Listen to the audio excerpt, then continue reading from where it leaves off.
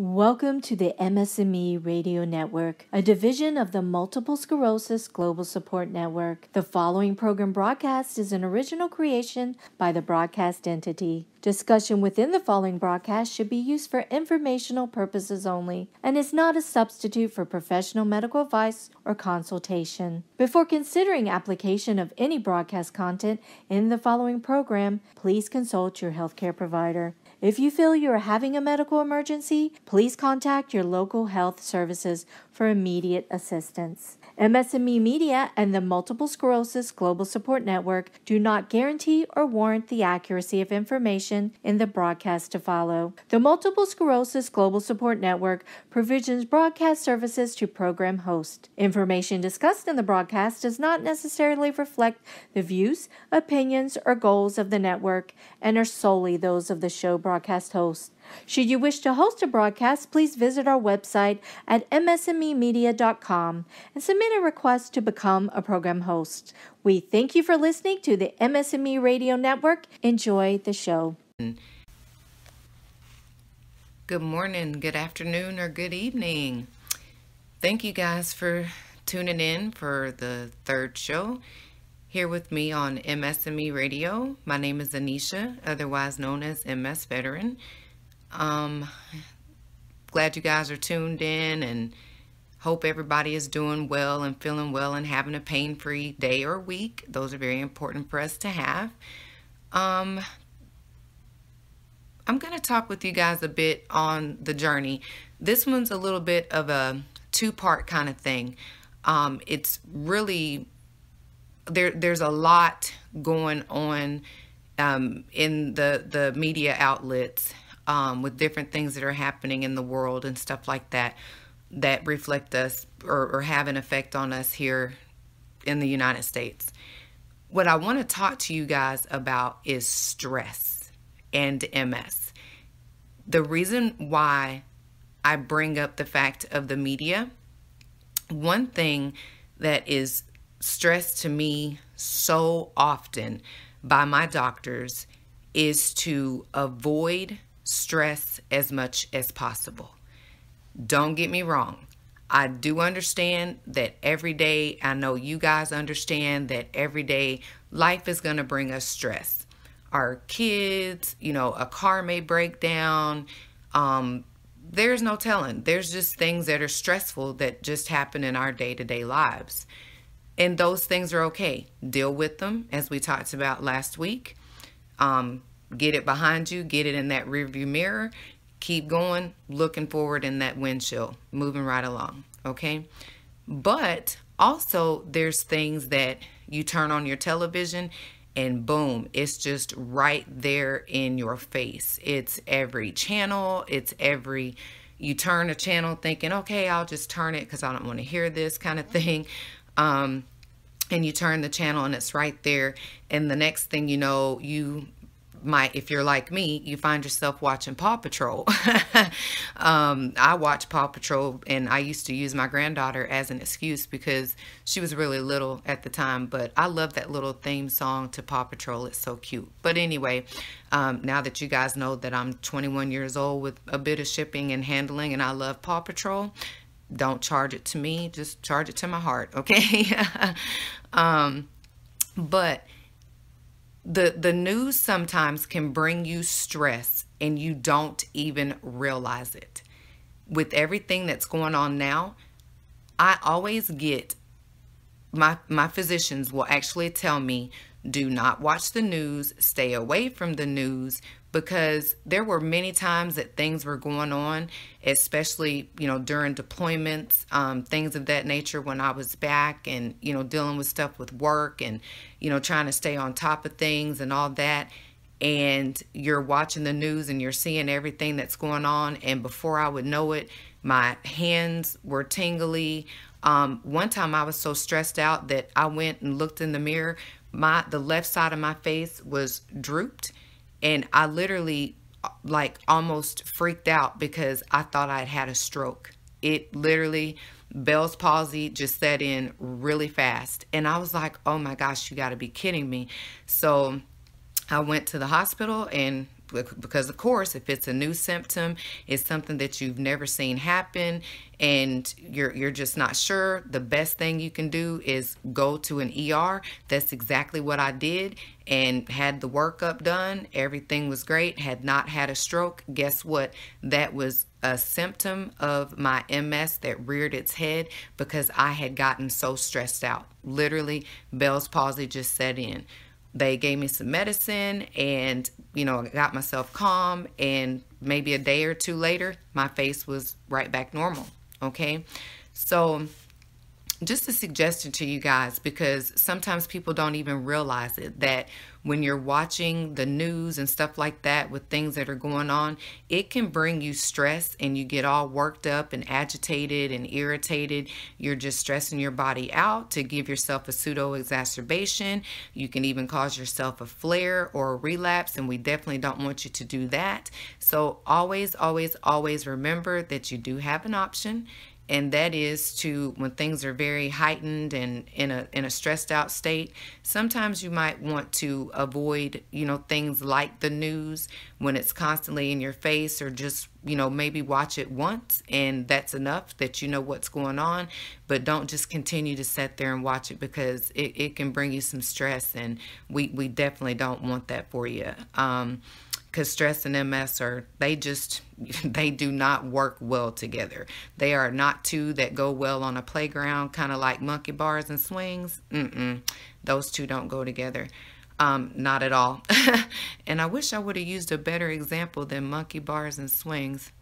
But anyway, thank goodness. I hope there's only adults listening. But do please keep that in mind. And also with stress, I want you guys to know that when you have MS, whenever you become stressed out, the symptoms can just not be there, and then all of a sudden they are there. Okay, one minute your everything feels fine, and the next minute it doesn't. If you guys are anything like myself, as soon as I wake up in the morning, I kind of do a quick scan of my body as if I were a machine. And I'll kind of, okay, my eyes are open. Yes, I can see. Yep, I'm breathing well. Yep, I can move my arms. Yep, I can feel my right hand. Nope, my left hand's a little tingly. I continue to go right on down, even to the tips of my toes. That's something that we have to do, or that's something I should say that I do. And that way, that kind of gives me a little bit of a gauge to go off of every day to tell me how it was first thing in the morning when I woke up, as opposed to if something changes throughout the day, I then know, okay, so at 1 o'clock in the afternoon, this started to happen. And then say when I go to bed that night, if that's still going on, that next day, by 24 hours later, so 1 o'clock that next day, if that thing is still happening, I'll usually give it about 48 hours. Then I will call my doctor. I'll call my MS specialist, and I'll let them know what's going on and see if, perhaps I need to get down there to them. If it's something that could need to be tweaked. One big thing that I deal with quite a bit, and I'm sure some of you guys can relate, but maybe just don't know what it is spasticity. Okay. For me to explain spasticity to someone that is new to MS, or someone that doesn't know anything about MS at all, spasticity is one of the most painful things. Like, most people think of a Charlie horse, when you're asleep at night, or sometimes you move wrong and that Charlie horse hits, and it's like, oh my gosh, this is how I am going to die. I didn't imagine it was going to be like this. Well, spasticity is like that on crack. Okay. It's bad. The level of pain that you feel with it, literally my toes will spread out, change shape. Sometimes they'll look like piano keys. Sometimes they'll spread apart like that old show, was it called Mork and Mindy, I think, back in the day. That does tell my age, but remember, 21 was shipping and handling, okay? They'll kind of spread out like that nanu thing that that guy used to do. They'll do that. I'll have my big toe still going in one direction and all four other toes are going in a complete different direction. It is so painful. And my kids would be so good with helping me, try to walk it out. And that wasn't always easy. Or my caregiver would help to, rub my foot, think of the direction that it's actually supposed to go and what it's supposed to do, and then think of the exact opposite of what it shouldn't do, and then try to rub it that way. So painful. Spasticity is something painful. Now, for some people, spasticity can feel like a vice, like there's a vice there. One thing I noticed too with spasticity is that it usually for about 24, maybe even 72 hours, I still have pain in that area where I got it. And the reason why I'm bringing up spasticity here in this conversation with stress is because that's another symptom that I will have when I'm very stressed out, is that my spasticity will go into overdrive, and it is no fun. I can just move my foot and there it is, and it's bad. I can, move my hand, there it is, it's really bad, and it is a pain that will honestly make you cry. It is absolutely something terrible. I gotten really stressed out recently about some stuff, and the spasticity was so bad that actually I had a EEG done, and with that they discovered that there was kind of like some seizure-like activity, and that is what was causing the spasticity. And this was actually 2 years ago when I had that test done. And when they figured that out, they then placed me on a medicine called Tegretol, or the generic name for it is carbamazepine. And it's not seizures. Note I said it's seizure-like. Okay, there's a difference there. And when I was placed on carbamazepine, and it's a chewable and tastes like sweet tarts depending on the manufacturer, by the way, but I started off on 10 milligrams of that, and it was calming it down, but not so much. And now I'm up to, I think, 40 milligrams of it, because you do have wiggle room with that medication, and it works very well with getting spasticity under control. And just recently was when I went up to 40, because the spasticity started again. So that let us know that there was a breakthrough with the medication, to where my body was no longer responding to the 30 milligram dose that I was on. So my doctors decided to raise it, and thank goodness I am finally leveling out and not dealing with so much spasticity. And I'm also keeping myself away from stress, because that is so important. Don't get me wrong, there's stress every day. There's stress that we have to deal with in everyday life, and it's going to happen. But again, kind of ping-ponging off of what we talked about last week, just get it behind you, get it in that rearview mirror, and then keep going. Because the more you hang on to it, the worse that it is. And, sometimes there's situations with people that will happen, and it'll get you upset. And, don't hang on to anger too long, because literally when you hang on to that anger, it's, with us having MS, it just makes it so much worse for you.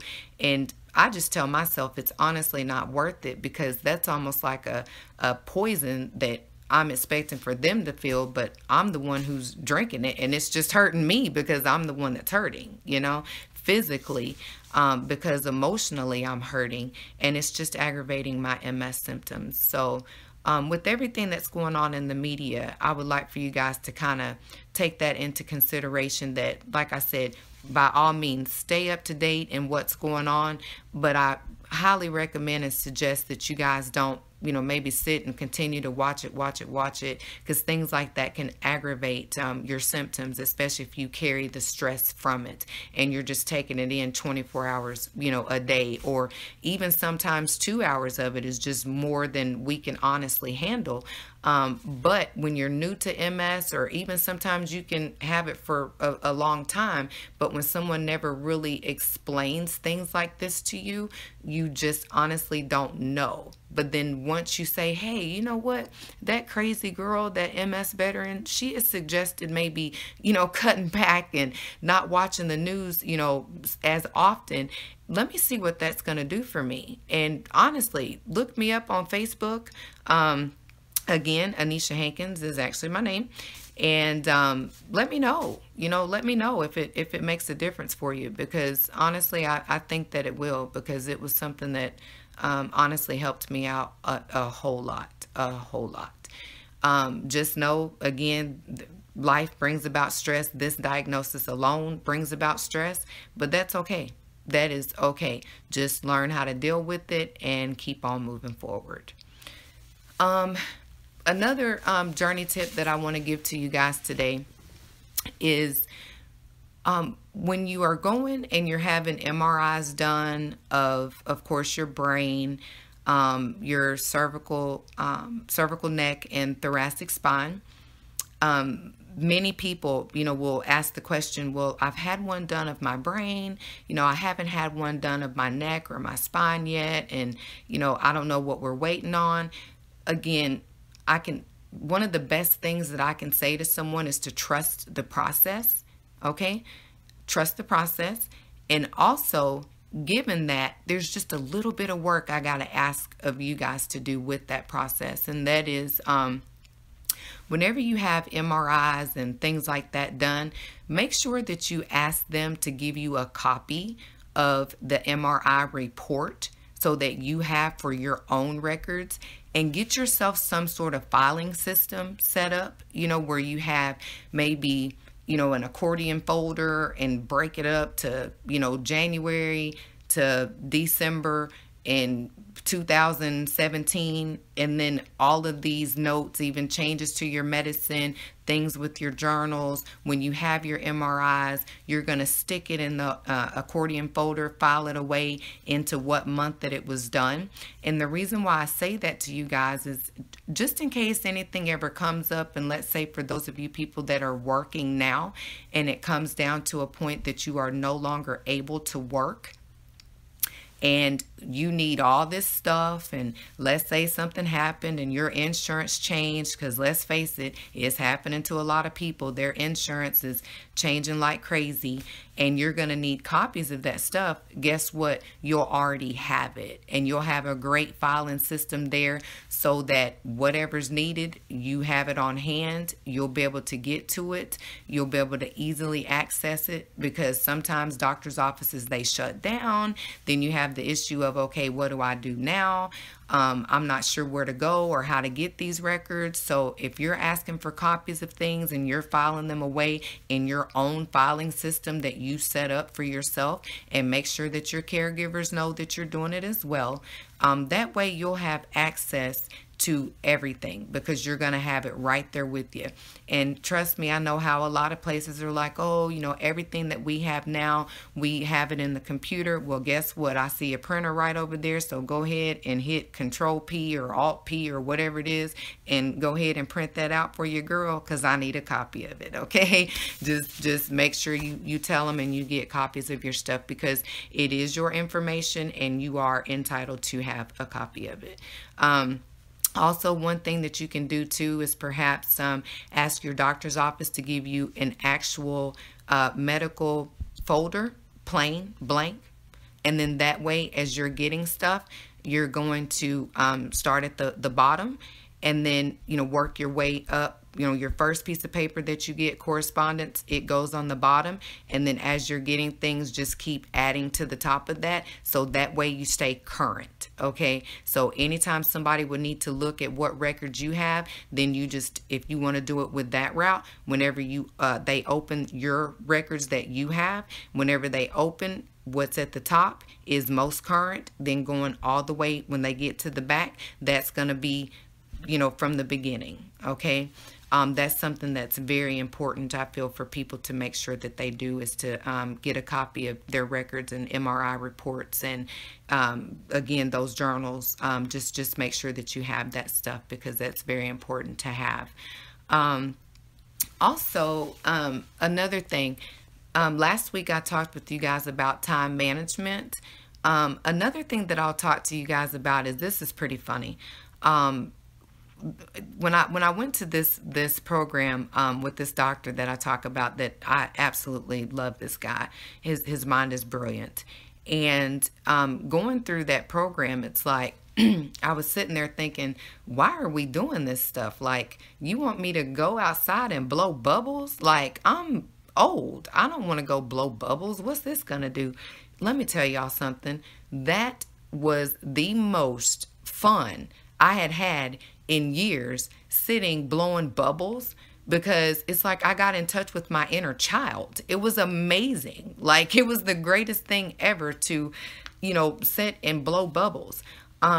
Coloring books, they're so much fun, and they have all these great adult coloring books now. Guys, that's a great way to unwind during the day, or after, even if something's going on during the day, you kind of need to escape. Grab one of those coloring books. Get you one of those adult coloring books, and, just do a little bit of coloring. Or go outside, or hey, if the bubbles are safe inside, blow a few bubbles. Get in touch with your inner child. Trust me, it is a way that takes really no thinking. It is just something that you can do to take your mind off of things, and it honestly helps out so much. It really does. And I fought this man, not physically, okay, but I was just kind of going against the grain, because I thought, why are we doing this? But real quick, I was like, oh my gosh, I get it. I absolutely get it. And it was so great. So that's a piece of advice I'd like to, give you guys as well. It's a lot of fun, and for any of you guys that have kids, and they're playing, and all that, it's something you can do with them, is just go outside and blow some bubbles and just have a good time. There's absolutely nothing wrong with that. And trust me, you'll find yourself smiling and laughing before you know it. Okay. I know that this disease is so hard. I know that it is. And living with any disease, not just MS, it could be anything from diabetes to arthritis to fibromyalgia, lupus, Sjogren's syndrome. Living with any disease, it's hard to do, because that means that you are going to have to bring about a change to your life in order to live with it. But does that mean that you can do it? Heck, yes, you can. Yes, you can.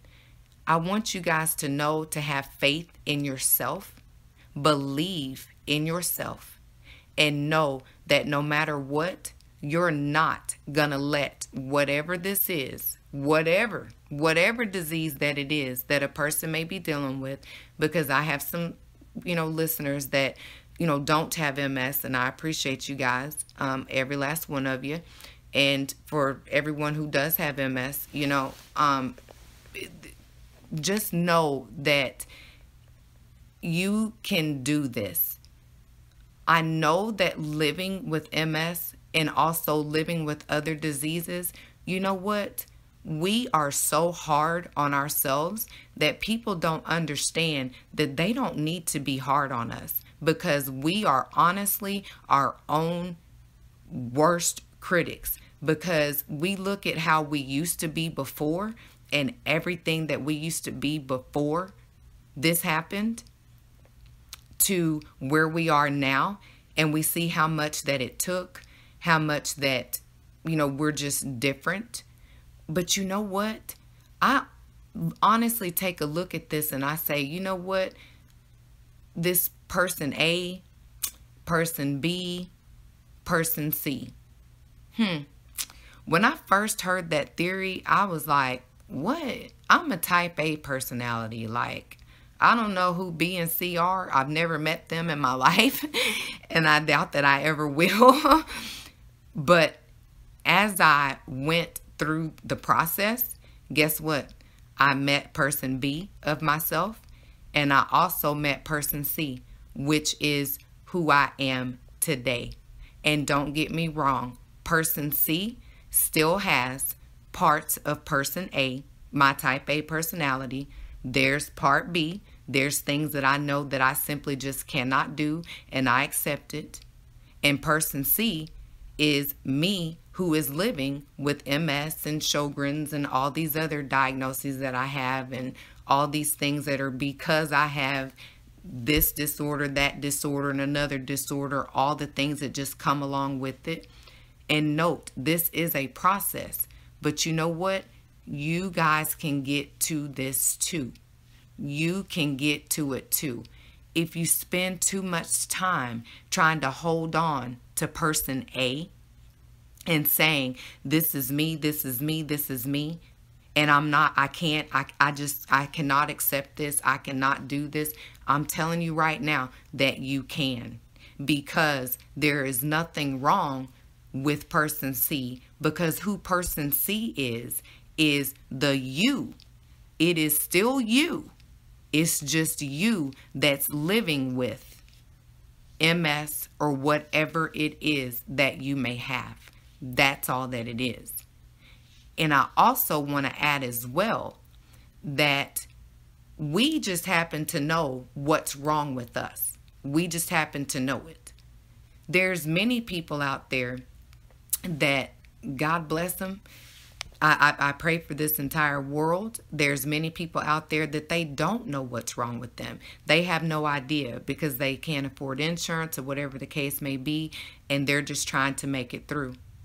And, I pray for them as well. And just know that you can do it. Don't be so hard on yourself. Please don't. I see it so much. Please don't. And for loved ones, caregivers, whatever, just understand that process that people are going through, it's tough because you're honestly just raw, taking a look at yourself,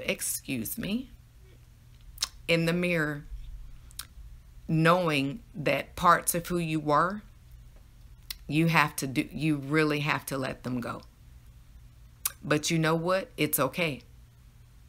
It is okay, because person C is just going to be stronger. Person C is going to say, you know what? I'm in this for some reason, and I'm going to kick MS in the ass, or whatever else it is that they are living with. And that's where I want to see each and every one of you get to. And pardon my French, if you want me to say derriere, derriere. If you want me to say but, there's but. Again, excuse me for the bad word, but it's just important that you know that I want to see you guys get to where you know that you can do this, you can beat it, you can do what you have to do to be a stronger you for yourself and for your family. Again, I thank y'all for listening in this week, and hope to see you guys next week and that y'all will listen in. Again, I want to thank MS&Me Radio for this amazing opportunity here. And I'm sending out much love to each and every one of you. Y'all have a blessed week. Bye-bye.